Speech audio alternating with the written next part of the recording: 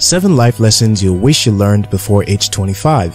At age 23, Iyinoluwa Aboyeji had co-founded Andela, now a global software and talent accelerator company. Chinua Achebe had written his classic novel, Things Fall Apart, by the age of 25. J.K. Rowling was 25 years old when she came up with the idea of Harry Potter, the book that has sold over 400 million copies. In some parts of the world, you're expected to place your life on hold until your mid to late 20s before you can start creating meaning out of your life. There is nothing to rush. You're still young. Just enjoy this phase of life, people will say. Some will even go as far as saying you are too young to have an opinion. The result is that we're left with a lot of adults who don't know their left from their right. Why do you have to wait until 2 decades and a half of your life before you take the responsibility to figure out what to do with your life? In today's video, we share with you 7 life lessons you wish you got before you turn 25. Whether you're just under 20 or in your late 20s, you will learn valuable lessons from this video. This video is brought to you by After School Africa. If you are new to this channel, you are welcome. Consider subscribing to continue exploring opportunities.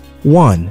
No one has it all together. Sir Isaac Newton, who is widely recognized as one of the most influential scientists of all time, once invested his money in a Ponzi scheme and lost all his investment. As critical-minded as he was, he couldn't see the deception and impracticability of the money-doubling scheme he was buying into. No doubt, we all have varying lessons of understanding the world we live in based on our education, experience, and environment. Some people are more knowledgeable than others about different aspects of life, but no one has a full grasp of what's going on. So, don't wallow in low self-esteem thinking everyone else has it all together except you. You're not as weird as you think. You're not as terrible as you think. You are just flawed as every other human being, all lost in wonder of some unsolved mystery. Why is this important? When you understand no one is perfect and that everyone is engulfed in a private internal war, you'll learn to accept yourself more and judge other people less. You'll develop emotional intelligence, which is a requisite skill for success. 2. Chase skill, not money. The problem with making money your primary motivation is that while you're chasing after money, you're losing the time you could have used to deepen your knowledge and increase your value in the area of interest, and time is the currency of life.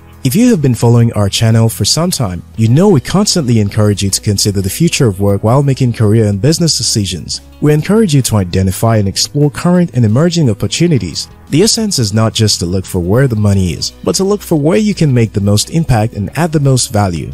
Money is a result of value created. If you focus more on developing skills and creating value, making money becomes inevitable. 3. Start from where you are. George Eliot, an English poet cum novelist, once said, "Great things are not done by impulse, but by a series of small things brought together." I remember how I started my writing career with my mobile phone, Nokia 3230 to be precise. I couldn't afford a laptop, and I wouldn't accept that as an excuse not to start. The same business paid for my first laptop, several laptops later on, and has grown into a company with over 30 people in my team. It's good to dream big and set big goals, but once you're done setting these goals, put it aside and start from where you are, no matter how small. If you want to become a best-selling author, start by writing and submitting guest articles to blogs and websites in your field. Experience the feeling of being rejected by 10 and accepted by 1. Your big goal is just a destination, but life is a journey, not a destination. And it's the little steps that make up the journey. So don't be afraid to start taking steps from where you are. 4. Find and develop on what interests you. Late Professor Chinua Achebe discovered his love for writing and storytelling while at the university. He won a scholarship to study medicine, but changed his studies to English literature at the university. He became fascinated with world religions and traditional African cultures and began writing stories as a university student. His carefully honed craft of writing and storytelling resulted in his first published book, Things Fall Apart, a book that opened him doors to the corridor of immortality. You don't have to spend 4 to 5 years of your life studying a course you have no interest in, with hope that everything will work out fine when you leave school. Most people in the corporate world hate their jobs. Don't be fooled by the facade. If you want to minimize your regret as you grow older, find what really interests you and build your career around it. 5. Your money habits will influence your future. Chinua Achebe once told the story of how he spent about £35 on the manuscript of Things Fall Apart. This was a large chunk of his income at the time, but he wanted to create a professional impression with his manuscript, so he had to make that costly investment. While his colleagues were partying, Mark Zuckerberg was building Facebook and investing every money he could get into his project. Most successful people under 30 started with a healthy money habit in their early 20s. They spend their money acquiring knowledge, investing in their idea, and saving up for opportunities. Now hear this, the decision you've made has brought you to this point. The decision you'll make from now on will likewise determine where you'll be tomorrow. Your habits with money will determine your financial status in future to a large extent. You are not too young to start learning how money works and making it work for you. 6. Persistence wins over talent. Here's a quote from Michael Jordan. If you run into a wall, don't turn around and give up. Figure out how to climb it, go through it, or walk around it. One of the obstacles Michael Jordan faced at the beginning of his basketball career was his height. At the time, he was always considered short by all his coaches. For this limitation, Jordan was rejected from the high school basketball team. Pause for a moment and really think about that. The man we admire today as the greatest basketball player of all time was once considered unworthy to play for his school team. After experiencing rejection, Jordan decided to develop his skills by privately training for a full season. As they say, the rest is history. Don't rely on talent. The world is filled with talented underachievers. Rather, rely on your ability to bounce back with every obstacle and try again each time better than before. That's a rare skill, and that's how you win.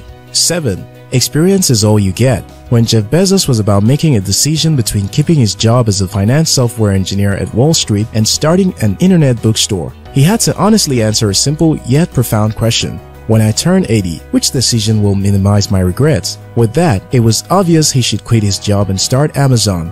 In his words, if it failed, I would be very proud when I'm 80 that I tried. As you get older, you might feel remorse for things you did wrong. But most life regrets stem from those things you didn't allow yourself to experience. Experience increases your self-confidence. The more you experience overcoming difficulties and daring the impossible, the more confident you become. When making important career decisions, consider the option that offers you more opportunity to grow. Get out of your comfort zone and create more experience. Don't be afraid to try new things and make mistakes. In the end, you are more likely to regret things you did not do than the things you did.